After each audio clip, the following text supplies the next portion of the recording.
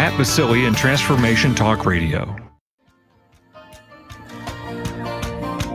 Rituals are the foundation pulling us together, but it takes a community to support the rituals we need throughout our lives. Welcome to the journey of finding your community. Learn the knowledge of generations and how it applies to your everyday life. Tune in for an unconventional perspective on ancient wisdom and how it can change your life right now. I will tell you how to navigate this fast-changing world with the power of the gifts you already have. Living Your Gifts with me, Susan Hough, Ancient Applications for Modern Times, starts now. Hi, everyone, and welcome to Living Your Gifts, Ancient Applications for Modern Times. I'm your host, Susan Hough, and I welcome you today and invite you to join me the second Wednesday of every month as we discuss topics to help you find your gifts in your community. As many of you know, the last time a book radically changed my life was 20 years ago, when I discovered Sobonfu Some's book, Spirit of Intimacy and Welcoming Spirit Home. Reading those books energetically changed me and awakened parts of me that had gone to sleep. And now I've had the experience again, reading today's guest book, Awareness That Heals. Robert Strock writes profoundly about awakening to healing and offers a way to talk with yourself compassionately and lovingly to reach parts of you that you thought couldn't be reached. It also helps you help others find their healing using his language and approaches. I am so happy to welcome Robert Strock, our guest for this hour. Robert has nearly 5 decades of experience as a psychotherapist, teacher, and humanitarian, and he has developed a unique approach to communication, contemplation, and inquiry. Robert co-founded the Global Bridge Foundation, whose mission is to support the equalization of economic and social opportunity, peace, and survival of our world. Robert, what I love about your book was how much it aligns with Sobonfu's teachings. It gives readers practical strategies and alternatives to connect with how you're really feeling and move through those feelings to transform them. In fact, how I've grown since knowing you is how to deepen the rituals and how to carry them into my day-to-day life. Robert, why do you put such an emphasis on quality of life?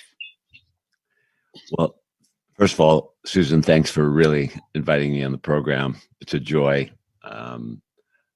I've grown to trust you at such a deep level and what you have to teach. So it's an honor to be here. I'm excited and nervous, and I can't wait for the people who are listening to get your wisdom on this call. I really am excited, and I think they need to know why you emphasize on the quality of life and what's the value, what's the real value you bring to that. Well, I want to highlight first that the fact that you include nervous is such a gift to the audience, a permission to everyone that it's natural to be nervous. It's natural to be wherever we are, and that the goal is not to change where we are, but how we respond to where we are. But you're a very abnormal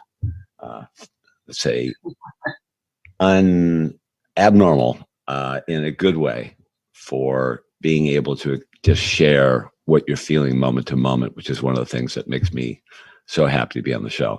Oh, thank you. Thank you so much. So the answer to your question is, when you start to counsel with people and you give suggestions of, gee, you might want to consider being a little wiser here by being more loving or being more empathic, then you're sort of repeating the worst of what most of us receive when we have shoulds and we have pressures that come from the outside, and we're not really being taught to look inside as to what we really believe.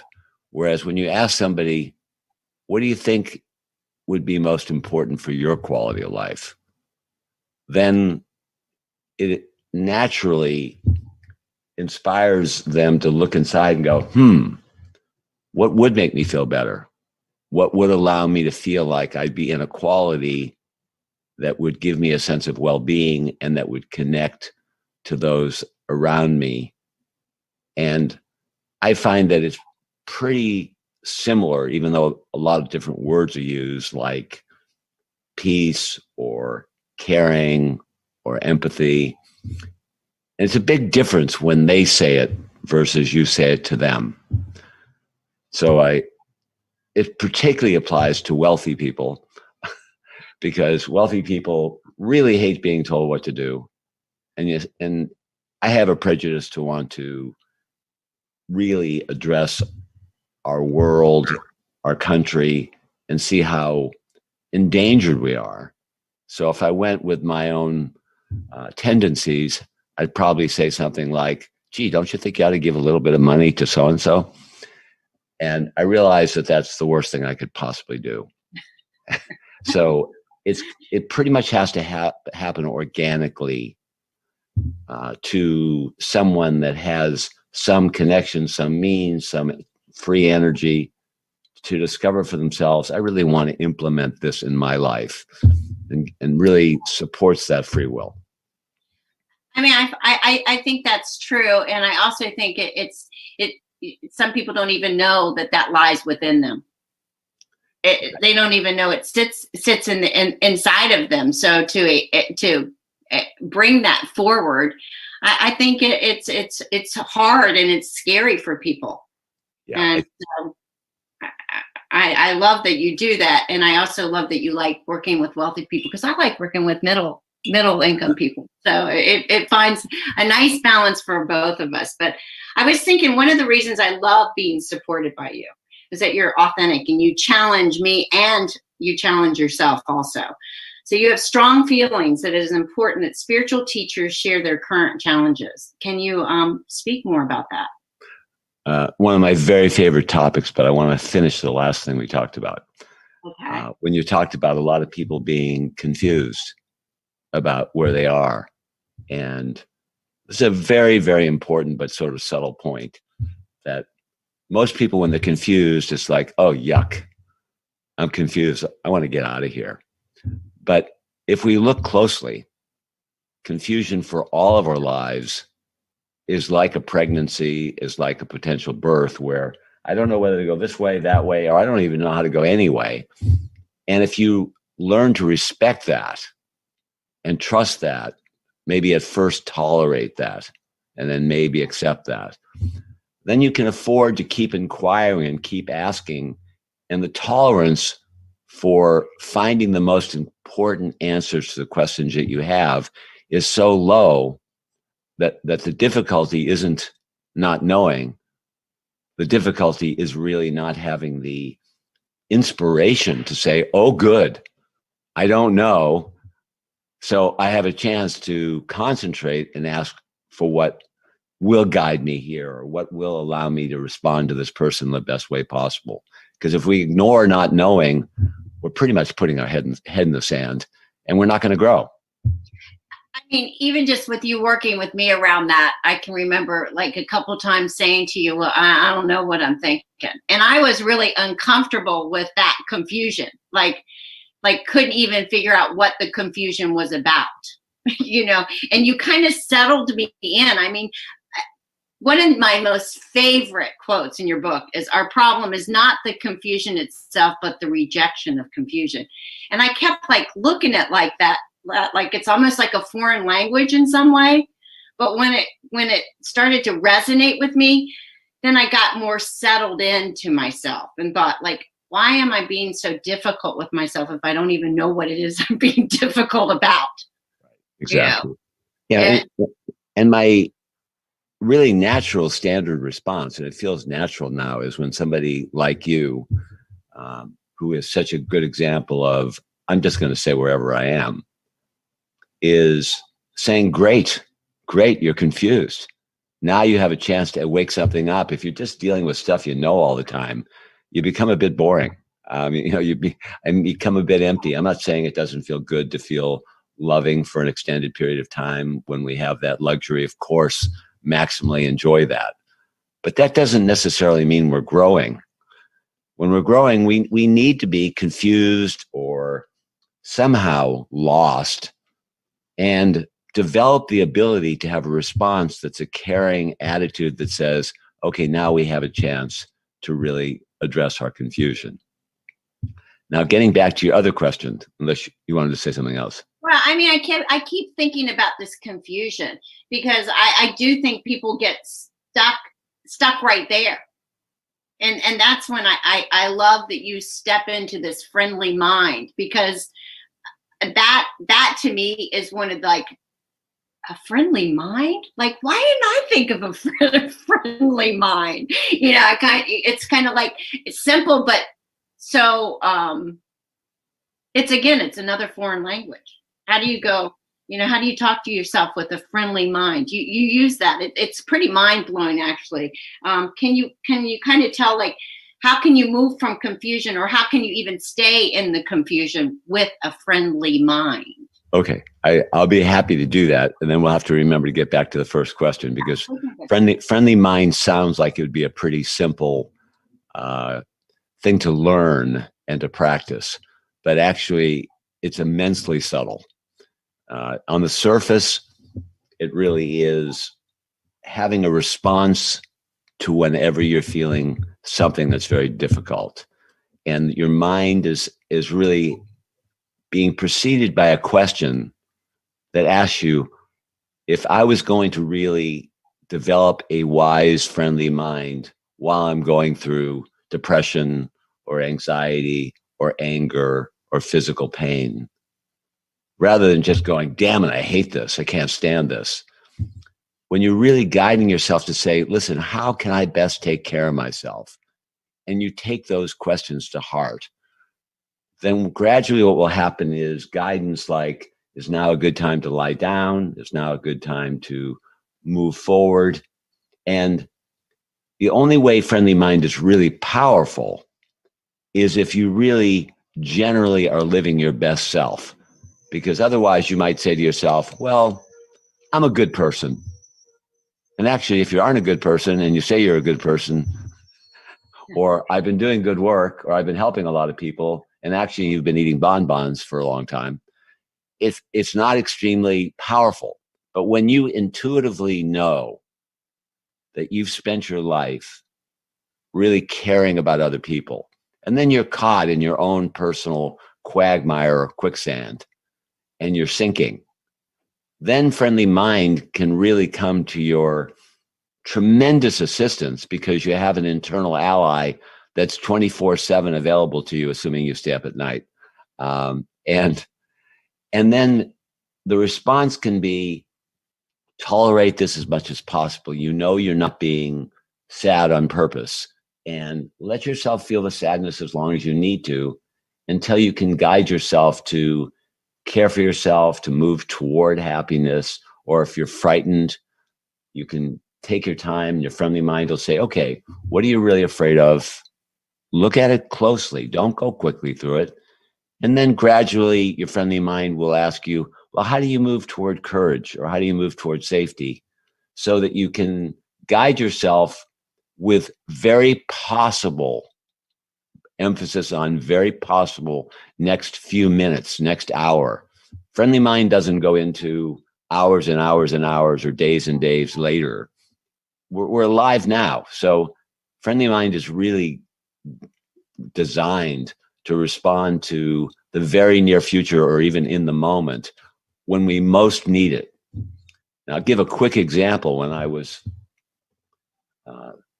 49, 21 years ago, I had a kidney transplant. And during that time, I had 6 years where I was in a certain kind of hell. And the first 6 months, I slept an hour a night for 6 months. So I was in a state of speed and exhaustion stably, where I couldn't feel any good emotions at all. I couldn't feel gratitude. I couldn't feel love. I didn't even feel gratitude toward my brother that gave me the kidney. So really, that's where friendly mind and intention and wisdom came in, because those parts weren't knocked out. It was just my ability to feel good feelings. I could use, let's say, good intention and find some wisdom and use my will. But I wasn't able to feel good. So it really became critical. And friendly mind, you would think of, well, that's usually for when you have relatively superficial things, but it's particularly designed when you're really screwed. And when you know you have a friendly mind that's your ally inside you, you don't have a trouncing mind, you don't have a beat up mind, and you've been earning it. It is such an ally because every time you feel bad, it can be gradually like a Pavlovian response where you immediately say to yourself, okay, friendly mind, what do you have to say to me? And it says, well, I would suggest that you start off with trying to tolerate where you are. It's hard enough just to feel angry. It's hard enough just to feel frightened. And so start off settling there and then figure out the next step. And I'm going to be more patient than you can imagine. And it just helps guide you in that way. But the key kernel is we have to really listen to ourselves as a lifestyle so we learn to trust ourselves, or else friendly mind will be kind of like putting frosting on garbage, which doesn't work very well. I mean, I love the thought about that. I also love when I was sick, I didn't have the concept of friendly mind. I wish I'd had it more then, because I could have said, gone to at least like, okay, I'm not feeling great. Like, give me some compassion about how to even just get through. I did have an intuitive place where I would go, just give me compassion to be kind to other people. Like, but I didn't think about how I was talking to myself about the situation. And I think if I had had this friendly mind concept, then I would have been more gentle to me. Yeah.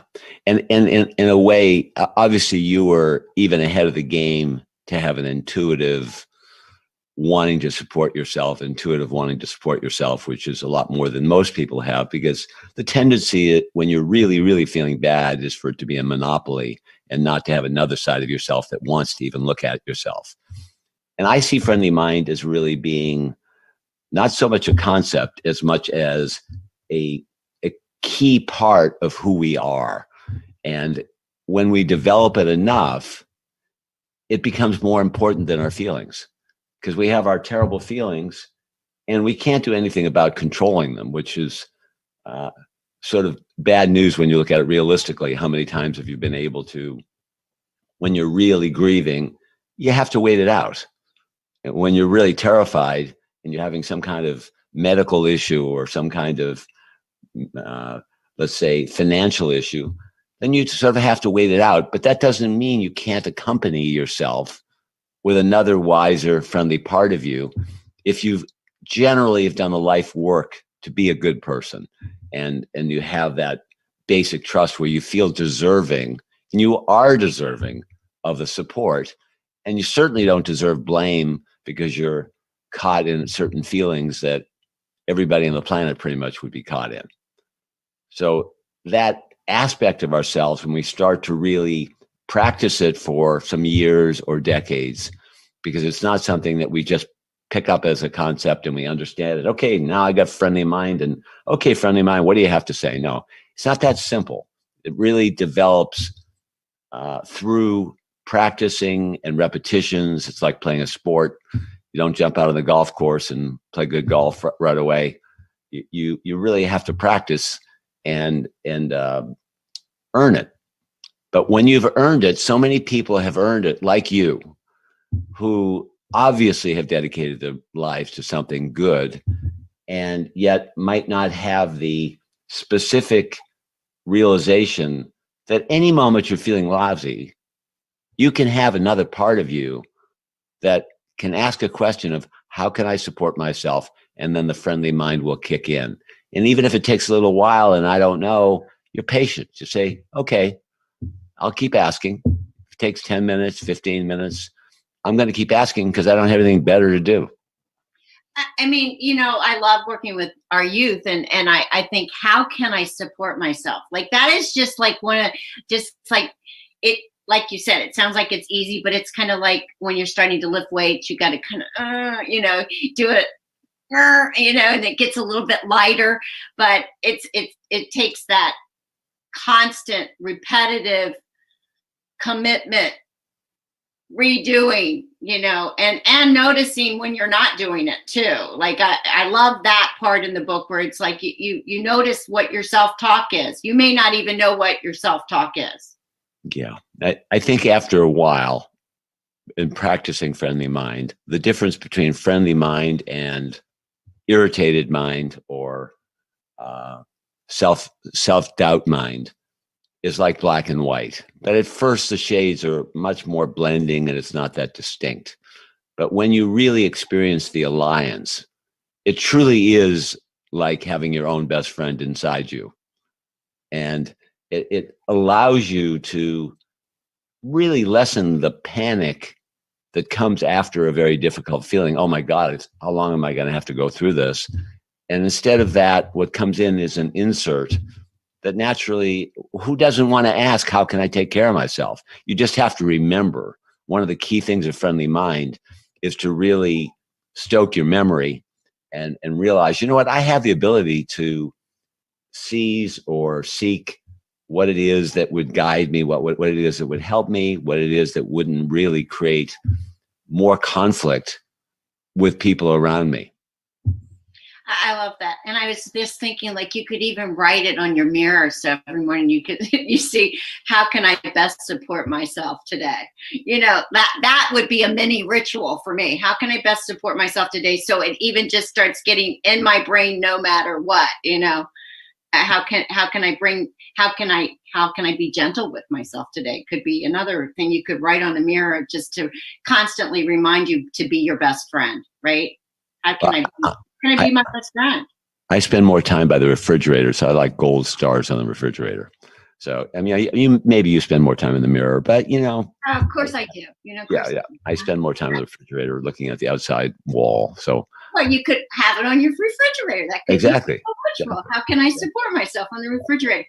I love that thought. And truthfully, as I'm playing with this a little bit, but I do use it as a kind of a ritual.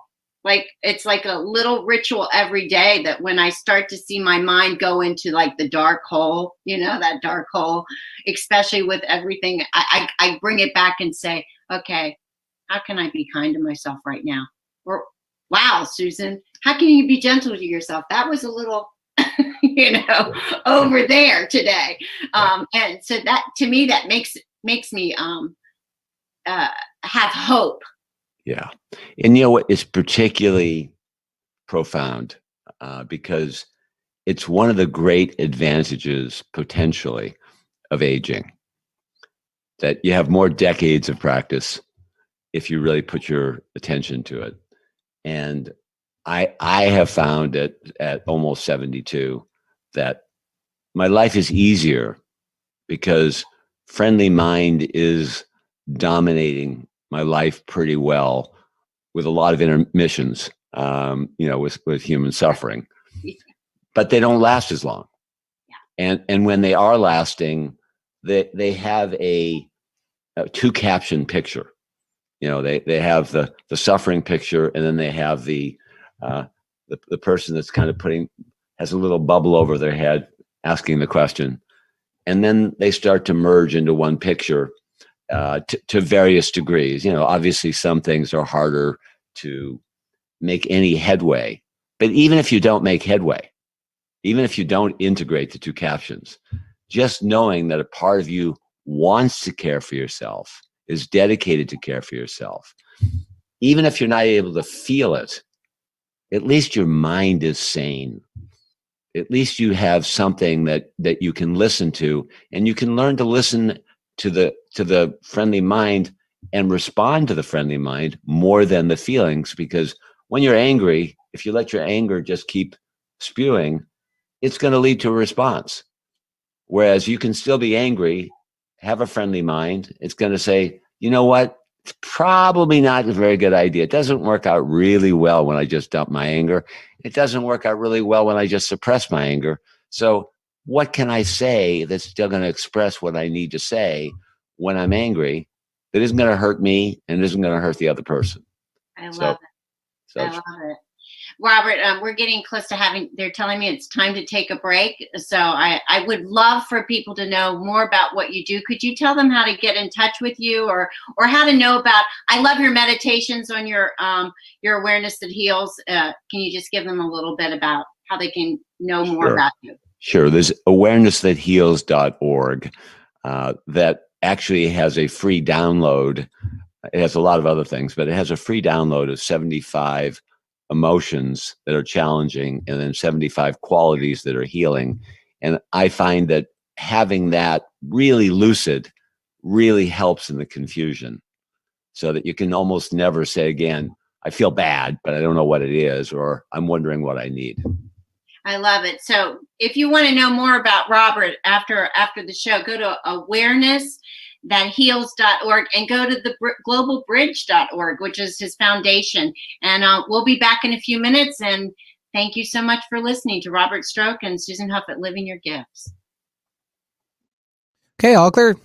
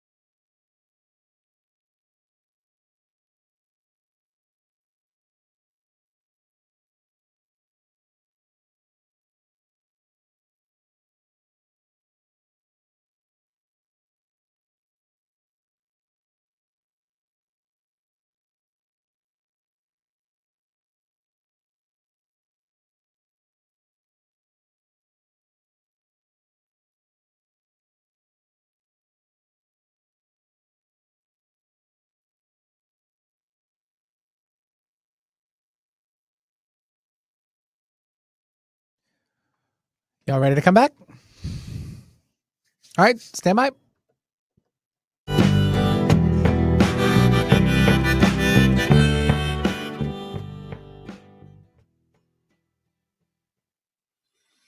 Welcome back, everyone. We've been speaking with Robert Strock, author of Awareness That Heals and co-president of the Global Bridge Foundation. And we've been having a great conversation about healing your emotional pain. Robert, Practical strategies of self-awareness and compassion, both towards others and ourselves, are worth looking more deeply into. Robert, welcome back. Well, thank you. Slight tweak, which I'm a bit of a stickler on, which I'm sure you haven't noticed, No. is that I never really believe that more times than not that we heal our pain. It's more that we move toward healing our pain, and that we appreciate that pain is natural, and that it's our response to our pain that matters, not actually fully healing it. So I never believe in a get well quick motto. I love that. And you're right. It never goes away. It never stops, but we can keep moving forward. I mean, once in a while somebody can pinch us, and we can kind of get over the pinch, and so there's those kinds of pains, but I'm talking about the deeper existential pains or the deeper medical pains or whatever that can last for quite a long time. So you asked me a question early on of why I have such a hot button about spiritual teachers not sharing their current challenges. And to me, I'm guessing I'll be speaking to more students than teachers as we're speaking right now. So I'll speak more to the students than the teachers. But when you look at the vast amount of compassion teachers, faith teachers, mindfulness teachers, teachers that are really speaking in sort of a really caring, kind, pardon the word monotone, but something that isn't really including them as human beings, isn't really saying, you know what, last week I was angry, and according to my teachings, these are the processes I went through. I had to go through remembering to meditate, and then I needed to reflect, needed to ask a question. I talked to my wife, something that shows mindfulness. We aren't just compassion. We aren't just wisdom. We're a process. We're a human being. And then hopefully we're more than a human being. We have another part of us that wakes up and cares for ourselves and cares for others. And that being an active process is so inspiring, because if we were just one dimension, obviously there wouldn't be growth. We'd just be staying in the same zone. And for students, and as you're listening to this as a student, which we all are, which I am, which you are too, I think. Absolutely. Yeah, I think you solidly qualify as a student. Yeah. That when you're there, and you're realizing that you don't want people to idealize you. If you're just compassion, if you're just mindfulness, if you're just faith, if you're just trust, if you're just love, then people start to feel like, well, gee, I want to be more like minister so-and-so, or a rabbi so-and-so, or a father so-and-so. And we always will compare ourselves, rather than, if they represent, this is what I have struggled through in this last recent past, not 20 years ago, but this is what I've struggled through this week, and this is how I dealt with it. Then we start to feel more normal, and we also feel inspired to use the tools that they're teaching us, rather than the appearance that they're really beyond the human experience. So I really love Sabanfu's work. I love your work, because you easily come forward with the human side of you in such a authentic way that there's clearly something to work with, and clearly you're devoted to do that. And that combination, I believe, is the most that we can hope for, not this one-dimensional arrival at heaven.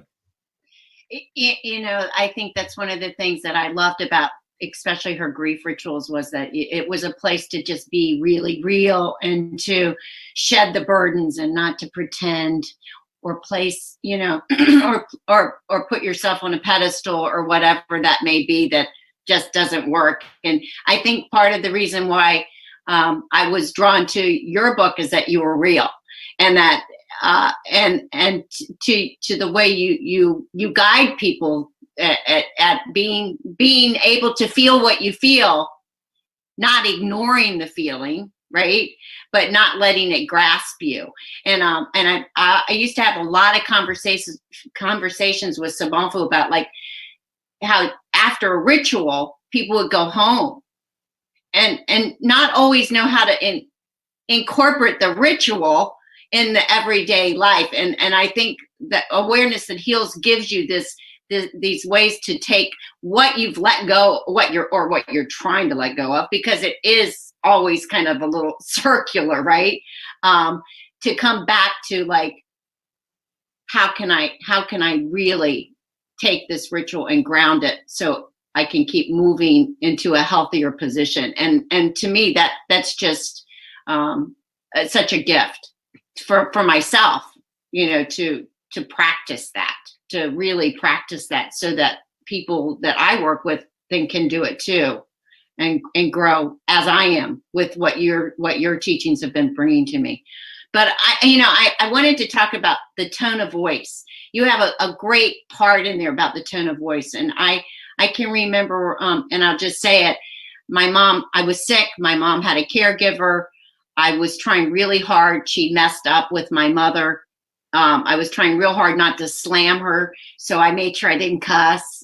I made sure that I didn't, take a knife to her. And I said it, I thought, in a calm way. And my girlfriend said to me, "You just killed that woman." And honestly, I didn't know I did. I was like, "What are you talking about? I didn't kill her." And then I went, "Oh my gosh, I did." So when I read your part about the tone of voice, I thought, oh, can you just expand on what that really means to really bring in that tone of voice? Yes. Tone of voice is, perhaps the most obvious, when you start to look at it, exposure of what might be classically and is classically called the subconscious, because it conveys a message that we're feeling, but we're not necessarily aware we're feeling. Now, I had a mother as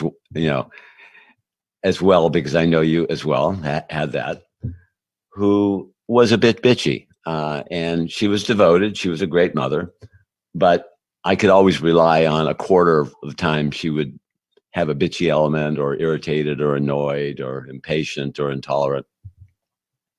And it was pretty evident to me that she had a problem, even at a young age, that she was doing that towards something that the crime was stronger than the punishment was stronger than the crime.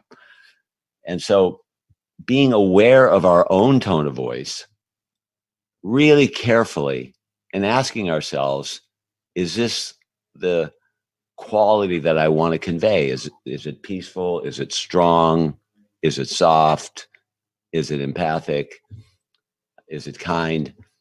And looking at the situation and saying to yourself, okay, I'm with this person, and let's assume there's some kind of conflict. And you're saying, if I just react in a tone of voice, I'm just going to be echoing the same kind of tone that I got back. And so being able to have that contemplative space, that pause, where we're asking ourselves, okay, what do I really want to convey, not only in tone, but also in words? What's the message that really would not be full of crap where I'm just throwing frosting in their face, but where I'm saying, like, for example, you unquestionably could have been said to your caregiver, I'm a little concerned about this, and this, and I'm wondering if you feel it makes sense for you to be more like this, and that. And your tone of voice would probably just be even. You wouldn't be gushing, something that was very, very nice. You would be expressing you'd be expressing something that would be probably more even in tone, but would be directive. It would have a certain amount of strength.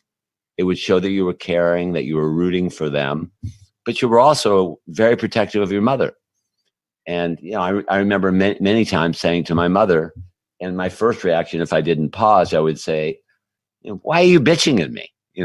And I would pause and I would say, Mom, can you express that in a different way, please. I mean, that it's not going to be helpful if I feel like you're punishing me, trying to teach me a lesson.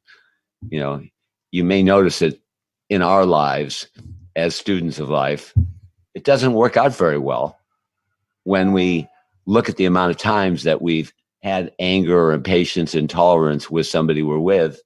There's a pretty good chance we're either going to get the same thing back, or a withdrawal, or an avoidance, master-slave kind of relationship that we're entering into. And maybe there's a few of us out there that like master-slave relationships, but I don't think the majority of us really want that. No, and I think for me, the pausing comes when I think, oh, I want to get defensive. Yeah. What's underneath the defensiveness, Right. And so when you're aware that the instinct, the gut level feeling, which is highly overrated, one of my favorite sayings is, when you're feeling good, you can go with your gut level feeling, but when you're feeling bad, always follow your friendly mind, your wisdom, and let that guide your tone of voice. Don't follow your feelings. Follow your feelings is, you're a nutcase if you follow your feelings and you feel bad. And I don't mean that in a pejorative way, but you're going to reinforce the nuttiness of both of you. And so that contemplation of asking yourself, not first, you might ask a question like, what do I feel like saying? And then you realize, no, that one's not going to quite do it, because that means it's going to be barf, barf, or bark, bark. And so instead of that, you really want to go to, what do I really want to convey that actually isn't going to create harm at the worst? And maybe what do I want to say that might have a chance of implementing benefit? And it's not like you're being a nice person and you're just being nice to them and not being nice to yourself. The tone can take care of both of you. And the idea and the ideal is to have a tone that's really going to take care of your needs and their needs. And when you're not clear what tone you want to convey, again, you can go to those lists that are on awareness.heals.org that are free, that will identify the 75 emotional qualities or emotional feelings that will come through in tones. It won't be hard to figure out what it is. And then the qualities that you really want to move toward. And so it really can be very helpful to be more literate of what it is you're feeling and what it is you really want to convey to take care of everyone in the situation. Well, I wish our politics were doing more of that, Yeah, I wish our politics not only were doing that, but I wish our politics had been doing that for the past thousands of years, because the powerful have had an endless tendency to feel entitled, to feel arrogant, to speak in a way that's derogatory. And that's a big thing. It's a humongous thing. It's the fastest way to create war, alienation, distrust, dishonoring, and really to convey with a tone of voice that's saying, I do want to contemplate how we can get along and make the best of the fact that we're very different in our philosophies, but we don't want to hurt each other. If we hurt each other, the other one's going to hurt the other. So if we can see that, and we can focus on friendly mind, if we can focus on tone of voice, if we can focus on a little bit of contemplation and a little bit of wisdom, that would be such a guidance for our politicians or our corporate leaders. Not so much our religious and spiritual teachers. Most of them have a nice tone of voice. They just don't deal with the subconscious challenges they're dealing with.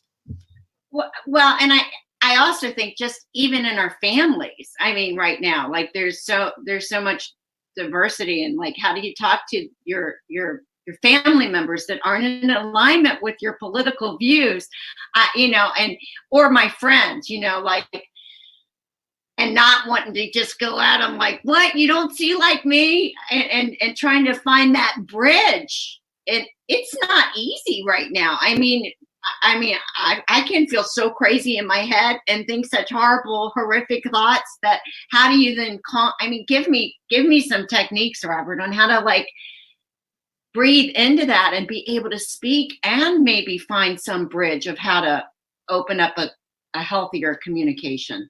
Yeah, I think when you say even our families, you may even say especially our families for a lot of us, not even.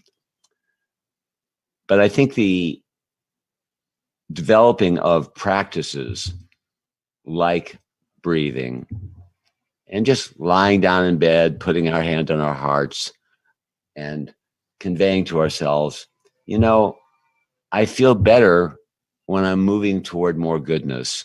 So I want to breathe and ask for help. And whether you believe in a God or whether you believe in a friend or you believe in an ancestor or you believe in Jesus or Buddha or whoever you believe in, you're asking for help for goodness to come through you because you know intuitively, especially if you contemplate, that if you just simply react in life, the quality of life is going to suck.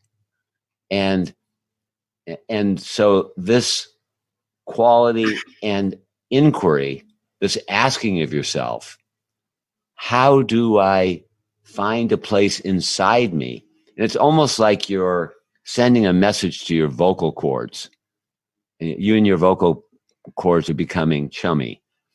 And you're sending a message to the vocal cords, and you know they're musical instruments.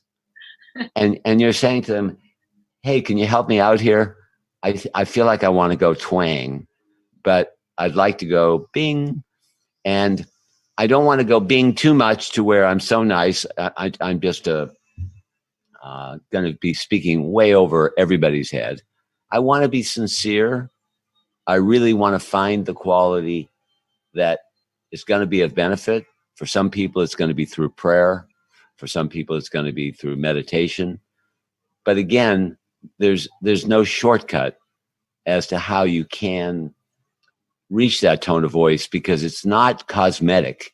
It's not just a push a button and then the ventriloquist is going to come through your chest and you're going to manifest a better tone of voice. You have to slow down, and you need to really ask and remember that you want to care, because the key is kind of like when I mentioned quality of life. It has to come from your own wanting. And your own wanting isn't going to want to care unless you do a lot of contemplation, because our society is programmed not so much to care, but to succeed and to be popular and to have power and to be sexy and to be young. And so this is sort of a certain kind of uncommon common sense that we can see that, well, those other things are good things. It's nice to succeed. It's nice to be able to take care of yourself. But it's even nicer if we know, and nice isn't the right word, it's even more fulfilling if we trust our heart and we know we want to trust others' hearts and our life is devoted to it. That alone gives a sense of purpose and meaning and gives the chances of us being fulfilled in life overwhelmingly higher percentages. I just wish that we were educating our children more around that. You know, I really feel like if we could teach this to the younger, you know, what a blessing that could be, that all along they're just kind of moving in that aspect of having a kinder heart to themselves and a kinder heart to everybody. I mean, I think it's a message that needs to be spread all over, because that friendly mind and that being friendly to yourself is so valuable, Robert. It's really helped me have a language that speak a new language that I wasn't able to speak before with such clarity. And I really want you to, I'm going to make you plug yourself again and tell people how to find out more and how to get your book and all of that, because it's worth really putting these techniques to practice. Yeah. Well, first I'll talk about what you said, which is, one of my greater passions, which is this should be in kindergarten, elementary school, 6th grade, 9th grade, 12th grade. It should be in every section of education. And I have 2 grandkids, and they understand what a bully is and what it is to not be nice and what it is to be nice. They used to know before COVID what it was like to be when somebody said, "Come here, sweetheart," or "Come here, sweetheart," and they know when they're hearing that tone of voice. And if they were educated to say, "Mommy, could you speak a little nicer to me?" or "Daddy, could you speak a little nicer to me?" or "Person in the sandbox, could you speak a little nicer to me?" And if they had those tools and understood the paradoxical power, which basically means love, that each of us has, it would set the world up to have such an optimistic future. And it really should be in college. It should be in PhD programs in psychology. Tone of voice and friendly mind are just concepts that we all need to be able to be fulfilled in daily life. And it's not, let's just say, obvious, but it is intuitive if we go quieter. So it wouldn't be as many divorces either. Yeah, I don't. There wouldn't be as many divorces. There may be a few quicker ones. my grandparents lived for 67 years, and they didn't have a day where they were happy. On the other side, I had 60 years where they were happy all the time. So it wasn't just bad news. But yes, for couples that are really trying and really want to get along and they can't find the tools, certainly it would help marriage and friendships and family relationships, and being able to just express what your heart really wants to express, not what your emotions and your reactions want to express, and being a response to our feelings rather than identifying and expressing more our feelings is really gold. And by a response, I mean, we're asking, what tone of voice do we want to have? We're asking, what quality do I want to convey? We're asking, what would it be wise for my mind to express that would benefit everybody, or at least give a chance of benefiting everybody, or at least not creating harm to everybody? So yeah, all of that would be, I believe, very, very helpful. Love it. I mean, truly. Yeah. I mean, I've been counseling now to age myself for 50 years, and it is so fun.